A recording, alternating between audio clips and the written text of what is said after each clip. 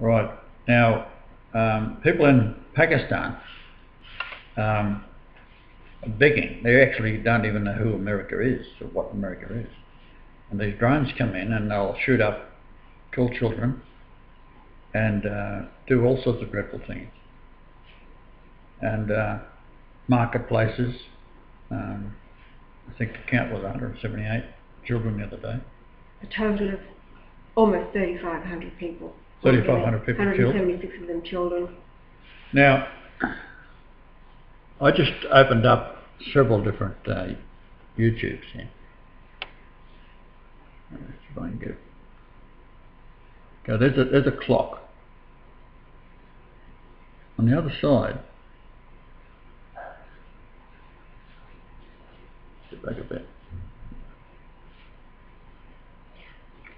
Move the screen to the side there. The camera screen. There you go.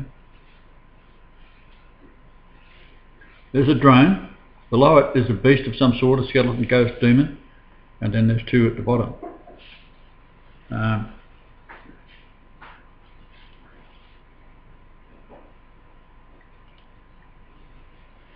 This is in the caption.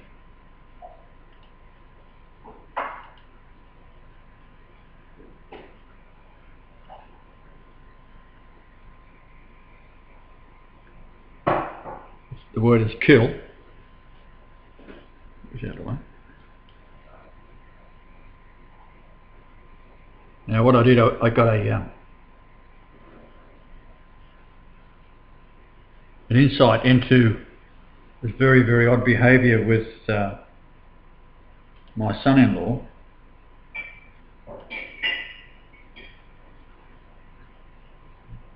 When there you go.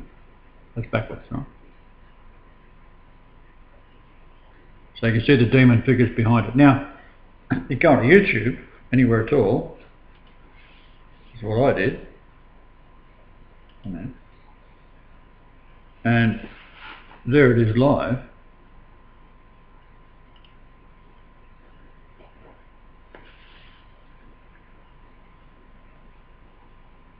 And we've got the demons with the little. Right, let's get to the point. No matter where you go, this thing's coming up all the time. Yeah, and they look like zombies. They're zombies. Yeah. Now, how would you get soldiers in America to operate a computer screen where they're controlling these drones to go into Pakistan and kill people and target little children in particular? You couldn't get soldiers to do that. So what you do is you make a game out of it and you get your kiddies to do it. So they go online, and they've been running around their tanks and all sorts of stuff. And I saw a game, and these are adults. This is my son-in-law and his mate and two others getting stoned, and they had this game on where you score points as you're streaming through the city and running over kids and running over little old ladies, and then you get out with your iron bar and you bash the old lady to death and you get points for that. And all this kind of games I was doing all day long. I couldn't believe my eyes.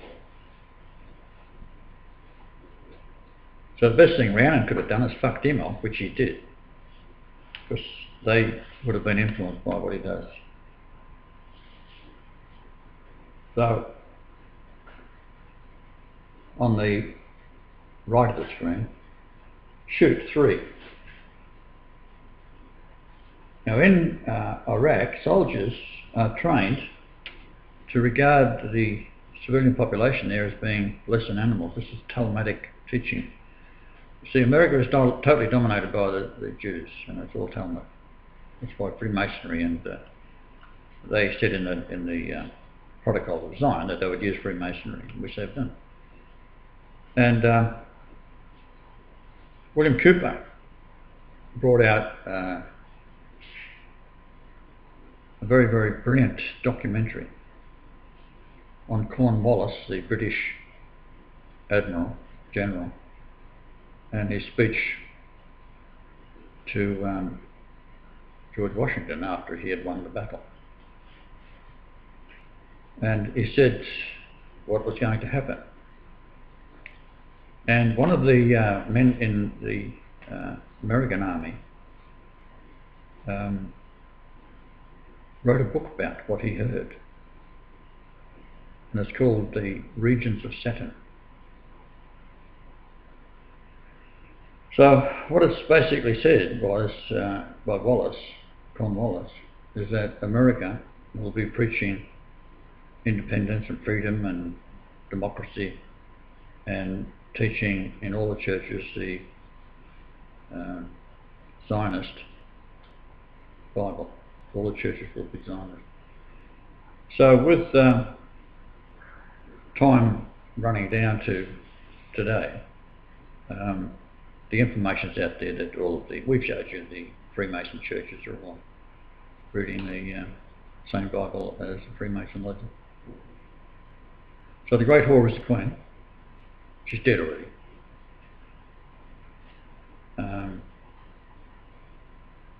Philip, he's dead. So start looking around to see if any of these personalities are around. So what they are doing, at the bequest of the Queen, who signs death warrants every week for all the people in her, who gets capital punishment in all of the nations that she rules over, the great whore, sits on 7 continents. We're not talking about a religion like Rome, that's nothing. It is all to do with the Queen, and she is supposed to hand over the throne of David to Christ when he shows up. Of course, we've already served her, and I've been to court several times. There's no chance of winning it that way, of course, but what it does, it sets a track record. So now, it comes down to this. It is very unlikely that a lot of the world leaders are still alive.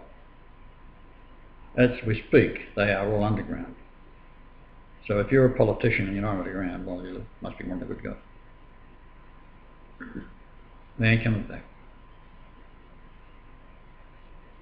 So what they have done is taken this thing from Pac-Man onwards into doing more and more disastrous things and killing people. And I've watched the games evolve to this point where now you are flying in sophisticated weapons and you think you're scoring 1,000 points by killing a child.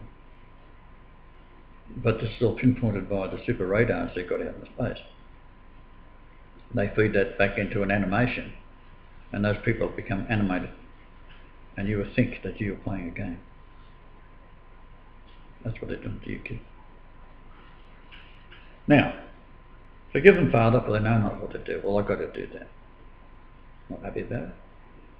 But some idiot said it and I've got to live up to it. That idiot was me. Because you don't know what you're doing. You are all insane. I mean, you've been poisoned. You can't blame each other. You can't blame your religions. What you can do is blame the Jews because they don't. So all Jews are finished. We'll round them all up. A bit disappointed with Hitler because he didn't send him to bloody Madagascar where he could have in the early days of the war. They are the animals. Put them on the zoo. When they die out, that's it, they're not coming back. Now, as far as Asher's concerned, she says kill them now. Well,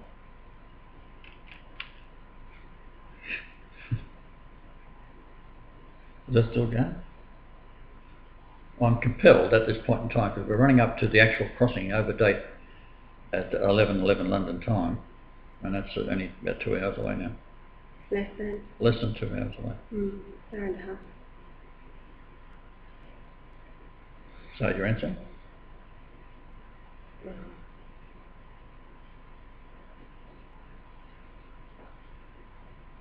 Well, the angels know who the evil ones are. Yeah, they do. Sacrifice your children and turn them into hamburger and sell them to you at McDonald's. In the name of justice.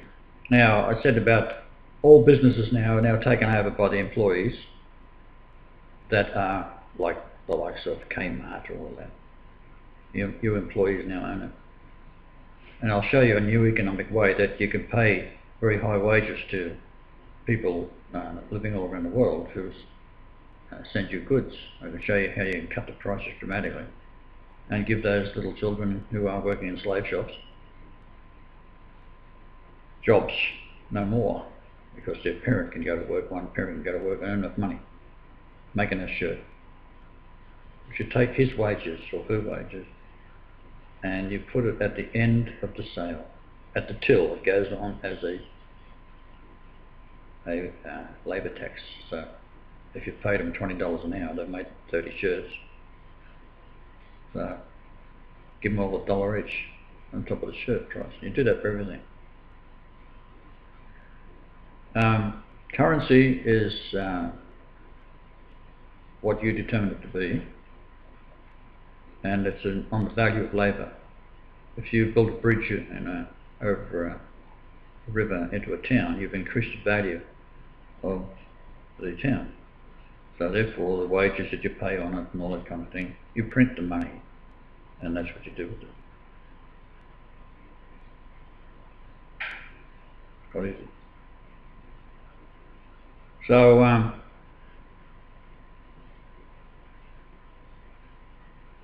that's a sad thing that they're doing with your children at the moment. Now, all mothers, woe unto mothers to give suck. Well, that's all right. You're all forgiven. And your children that's been poisoned with these vaccinations, well, we can fix that. Mm-hmm. Everything can be solved. We're now passing through a photon belt. We'll be at that point in time. You can actually judge the thickness of it, that we've entered into it by the acceleration of what appears to be time speeding up. Well, it is speeding up. Hang by your thumbs, it slows down.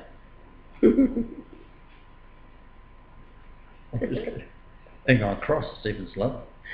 For 2,000 bloody years, it's this off. Now, is there anything else you want to add to the... We had a list here, let's look at our list. Well, I didn't write the list, I just wrote out the how they would have structured these games for kids to go online. Well, yeah, that was evident with the invasion of Georgia, which again were US. Yeah, that's right, it was a game. And it was a game from 2000, and yet the war was being fought in 2008. So everything's been programmed. So, what do you think of the right there? Well, that's what we have to resort to, isn't it, when technology doesn't work around us?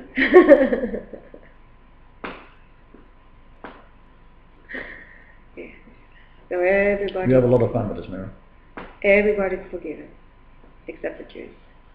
They're the only ones who know exactly what they've been doing. Isn't that right? That's right. So when you're on the cross, even then, you knew that they knew exactly what they were doing. Yeah. So it was not forgiveness. Making a big mistake.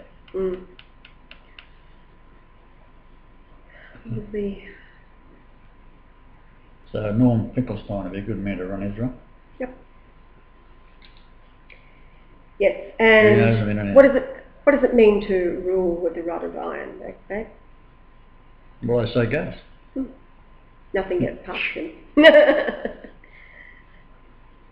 No argument. No arguments. If I say do it, you do it, that's it. Yep.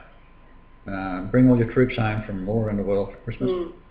Bring them all home. Bring them home. Make sure that aircraft carrier, the Enterprise, is way out of the area, so they won't sink it. Or probably they can't sink it, but they will try. Pollute the Mediterranean. Plutonium. It's jam-packed with gunnels with weapons with plutonium all over. Yeah, so bring that out, bring it home, and then watch the fireworks above. That's going to be entertaining.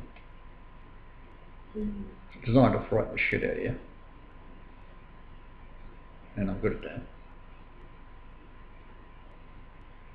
I'm better. Huh? I'm better. Anything you can do, I can do better. That's right. That was Ken and Ginger Rogers. Anyway, it's been intense. Barbara Hutton, you're supposed to Oh, say. Barbara Hutton.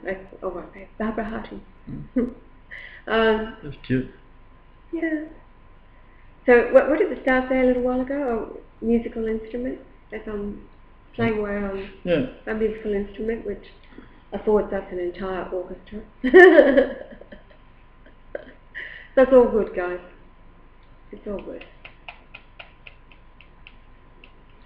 Yeah, so everyone gets in, we'll kick it off that way, and your homosexuals better start getting your act together.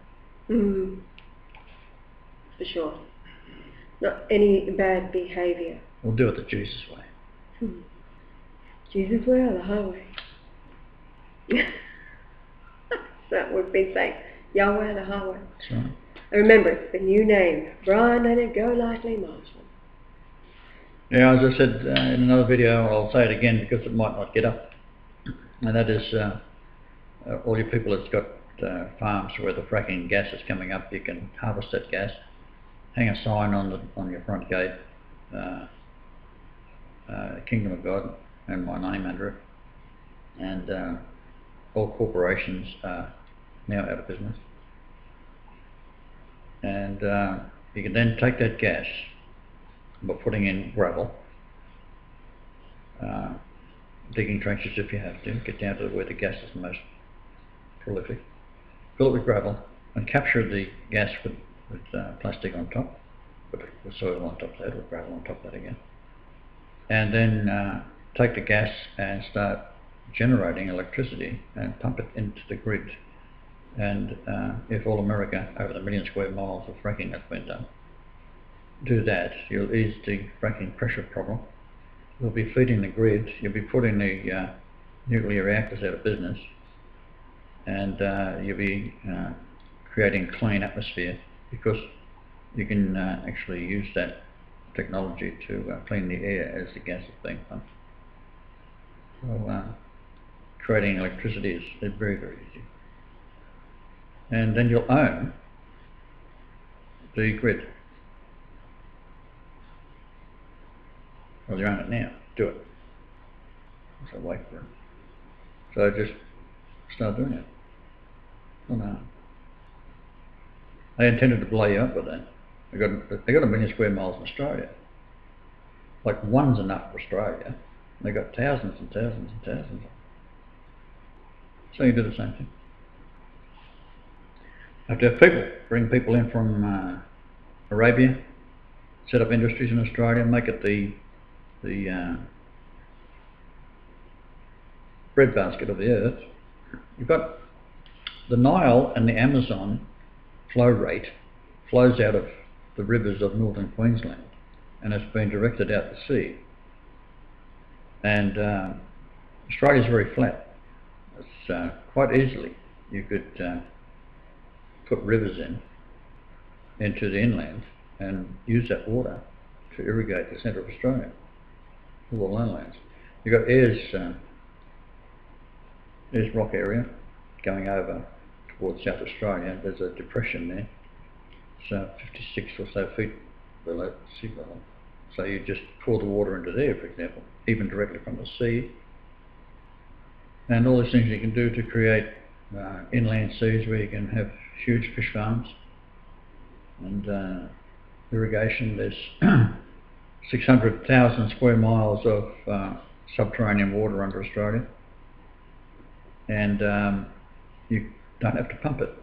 So once you pierce through, the weight of the land settles down a few millimetres, and that pressurises the whole thing, and it pushes this hot water to the surface, and that you can irrigate with.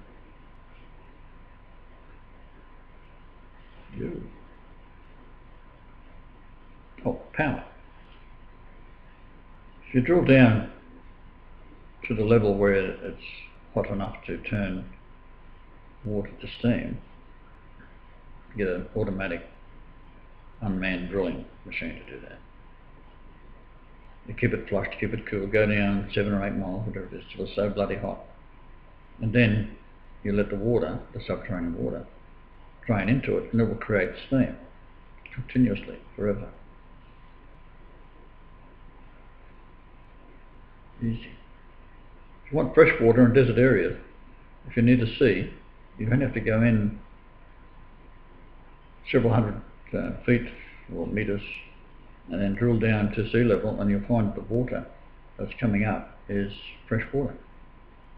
Two reasons: the water that soaks through from the rain to that level, and also the salt water that replaces any that you take out is being leached free of salt by the pumice or the volcanic rock that it's got to seep through. So you have an unlimited supply of fresh water anywhere in the world. Well, you've got little magnetic motors. What you can do there is use the electricity generated off these little magnetic motors in your car to crack hydrogen and oxygen through electrolysis to feed your car to run on water. You couldn't do that, you won't be able to sell your gas. Oh, right.